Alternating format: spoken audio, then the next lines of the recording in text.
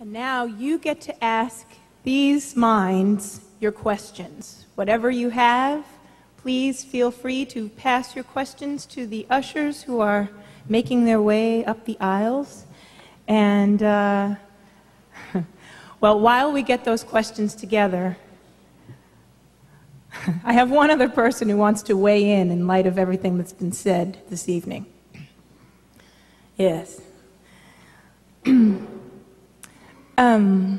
Hi, my name is Brianna Logan. How are you? I'm sorry. I'm just like really odd to be up here and everything because some of y'all were like in my syllabus and stuff. But I'm a student at UT, and I just wanted to say that personally, I do consider myself an ambassador of goodwill at hostile events like this. Because, like, you know, for example, where y'all are like making fun of the president and stuff like that. I mean, first of all, like, I know that's okay because, you know, there's a reason y'all can do that, and it's that we have freedom, because thank God we are in America and everything. You know, like, I mean, just the fact that y'all can do what y'all are doing right now is protected by the First Commandment, and that's very important for y'all to remember that y'all would not have that if we were not for people like George W. So I just thought I'd add that. Okay, that's all.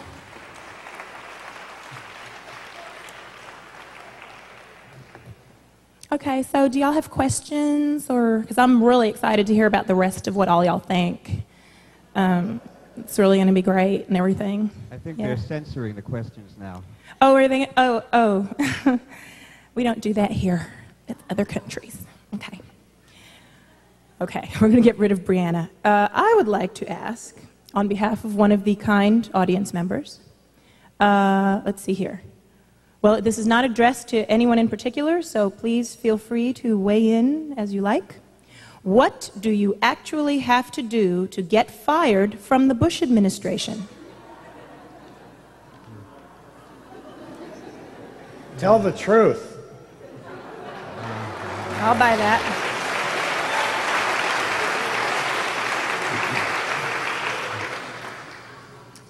I think that sounds about right. Pretty much gone. Okay, we have another. Let's see. In the New York Times today, a theory was put forth that Republican presidents will never nominate a Supreme Court nominee who would tip the balance against Roe v. Wade because that outcome would doom that party for decades. Please comment.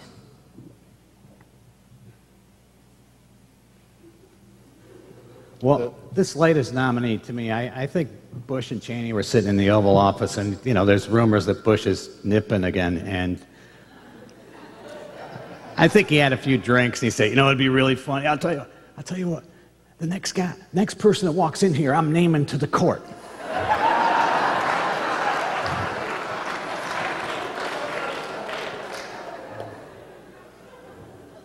Paul, did you want to comment? Well, I watched Harriet Miers being introduced, and it was pitiful that Bush thought that he had all this capital to spend, and realized that he's already in debt, and even Pat Buchanan and Rush Limbaugh are putting him down now. So I think that's the blessing in disguise, that he overplayed his hand, and he started with John Roberts when he introduced him as that he was qualified because he was a gentleman, which Bush realized because he saw Roberts enter a door that said that,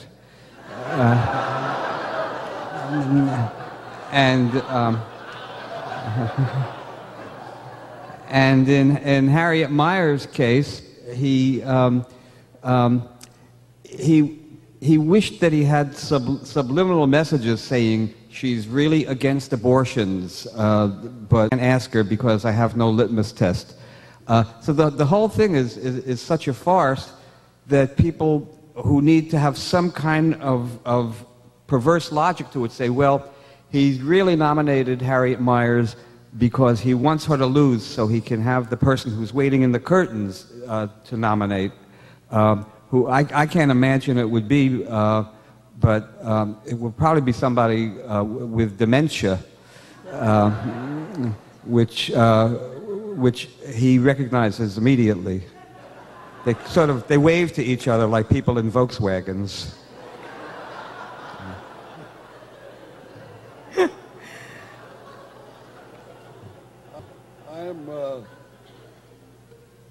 I came here tonight at great expense because I should have been at home now watching Bill O'Reilly, because I get all my columns from Bill O'Reilly. Whatever he's against, I'm for.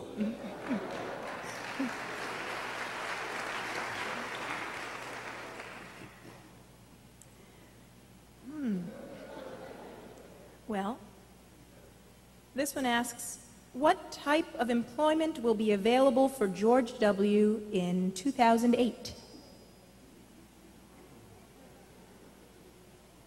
Apparently reading the door of men's rooms or something. Well, we don't want to lose George W. Bush. He is what feeds all of us. Who can we make fun of if George W. goes? And bashing him is fun. And we do it every day if we possibly can. So I don't want to throw him out the window. I want him to stay till about the year 2020, when I'll be dead.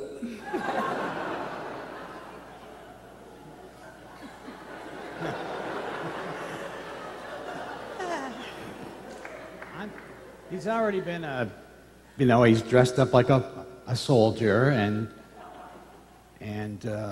he's been an oil man. I'm thinking cowboy. I'm thinking just get him a hat, let him wear a nice cowboy, maybe some job, those things, with the chaps, and a nice codpiece with the presidential seal on it. And just send him off on a horse in the desert somewhere and have him report back to us in about 15 years. I think that he might get a job making quilts in the form of swastikas. I know that because his acts have been really compared to fascism in pre-Nazi Germany. Dennis Miller, who became a Bush supporter, said the reason was because, he said, I came to New York and all the liberals were comparing Bush and Hitler, and I didn't think that was fair. And in this case, I do agree with Dennis Miller that there's a vast difference between Hitler and Bush. Hitler was elected.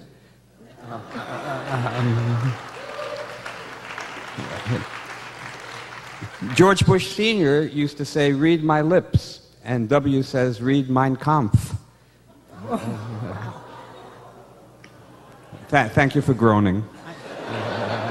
Actually, Paul, I think the Hitler comparisons are excessive. I think it's really a lot more like Mussolini. You know, give him something to aim for, and just don't give him the whole thing right away. I think he deserves credit for being a recovering alcoholic, by his own confession. And until he was really slurped up the sauce and was tiddly-poo and so forth, by his own account, until he was 42, I think, when Jesus appeared to him. Most alcoholics see snakes or pink elephants. But anyway, God love him, is he white-knuckled it, by God, and he has, what somebody said, maybe he started drinking again. But anyway, what he has been doing, and what we must realize, because he is a recovering alcoholic, they live only one day at a time.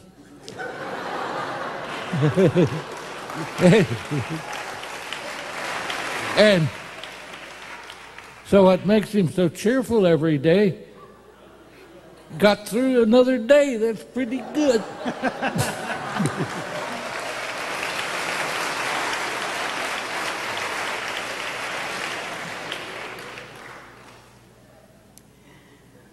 Well, while we're all feeling optimistic, do you think we will eventually prevail against the neocons when the deck is so stacked against us with the deregulated corporate-owned media?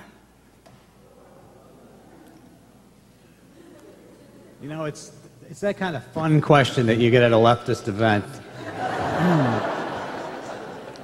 Well, you know, I could we get a little more I'd like a more strident. Let me see what I can do. Question, please.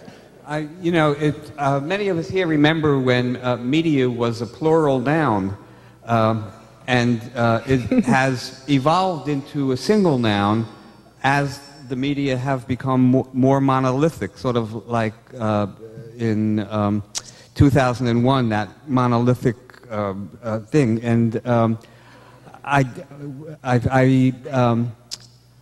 by the way, you meant, Sarah, you mentioned the Fuck Communism that I published in 1964. Now it doesn't have much meaning, but then it was, as Kurt once pointed out, that it was the juxtaposition of those two things that conservatives couldn't quite grasp. But it became very popular on college campuses. There was one campus where a student held up a Fuck Communism poster for the graduation photo in the yearbook, and at the last minute, the administration noticed it and said, we can't have the alumni seeing that. They'll stop making their donations. So they airbrushed out the word fuck, so that now he was holding up, said, communism. And so they saw that and they said, we can't have that. And so they airbrushed out the word communism. And now in that yearbook, in the senior class photo, there's one fellow holding up a blank poster who majored in Dada. Anyway, I just wanted to drop the other shoe of that particular poster. Thank you. Did you want to weigh in about our future vis-a-vis the neocons, or are we just totally fuck doomed? Terrorism, I suppose. The thing about terrorism is that what I mentioned earlier, that they have these orgasms that last 600 years, and that 150 years would be a premature ejaculation, but it's just a myth, because there are no objective standards by which to measure at what point precisely at what point a premature ejaculation becomes a mature ejaculation. And I don't even know what a mature ejaculation is, but I think John Kerry has them. Teresa, I feel some stirring in my groin area now. I said, bring it on. You know, it's interesting. Almost all the questions quote the New York Times. They're not a Bible. They make mistakes. So I don't know why they just quote the New York Times. Why don't you send them some questions about yourselves? Huh? That's for next time's Q&A, I think. I think we should. All right, I have that. I have it noted, duly noted. I feel like I'm in class. Art Buchwald just told me I have to do something. I'm going to write it down. Okay.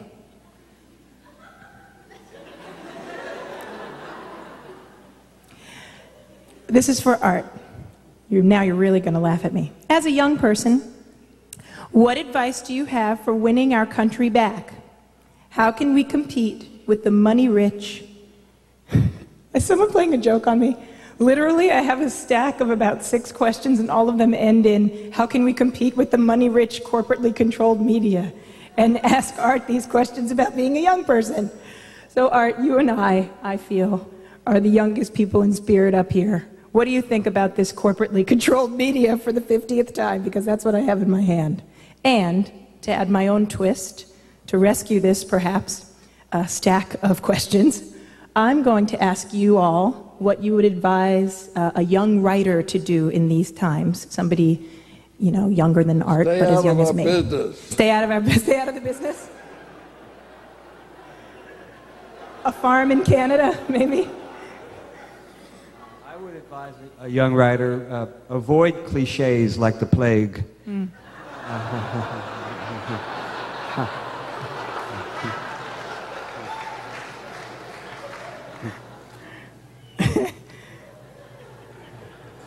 I would simply say, write a certain number of words every day. All right. My advice to a young writer would be to write every day. It's like learning to play the piano. My advice would be don't wait for some authority to tell you your writing's okay. One of the good things about the internet is you can go out and do stuff, and if people dig it, you know, you'll hear about it, and if not, you'll be another boring shithead with a blog.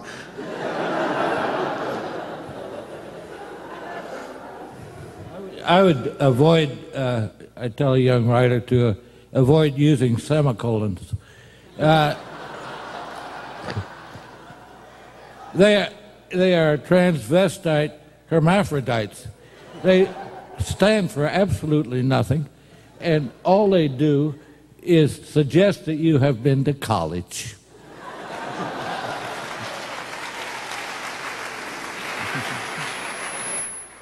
Do you have a question?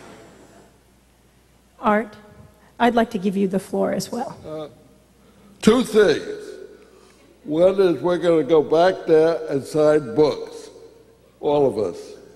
And these books are worth $10,000 autographed. And they're worth $20,000 not autographed. But I'd like to say one thing, because the main thing right now is laughter. And Norman Cousins discovered that laughter can be used for medicinal purposes. And doctors have studied it now, and they find that if you laugh, you feel better, your blood pressure goes up, and everything goes great. Now I'm going to tell one joke, and I'm going to test you to see if you feel better after that joke than you do now. A grandmother's on the beach with a little grandson, and a big waves and throws the little kid out to sea. And the grandmother says, God, please save me. Please save me. Save me. That boy, if you save him, I'll do anything you ask. And another wave comes and washes the kid on shore. And the grandmother looks up and says, he had a hat. Now, do you feel better? Yes. Much better. Thank you. Well, I want to mention quickly, as Art said, there are going to be books in the $20,000 and $10,000 range available by all of the people on stage. Kurt Vonnegut's A Man Without a Country, Lewis Lapham's Gag Rule, Mr. Buchwald's Beating Around the Bush, Paul Krassner's One Hand Jerking, and of course, Mr. Barry Crimmins' Never Shake Hands with a War Criminal. These are all must-have reading, so please support these wonderful voices and get your book signed after the proceedings. And I believe we should now thank everyone here on the stage. It's been my pleasure to share the stage with you.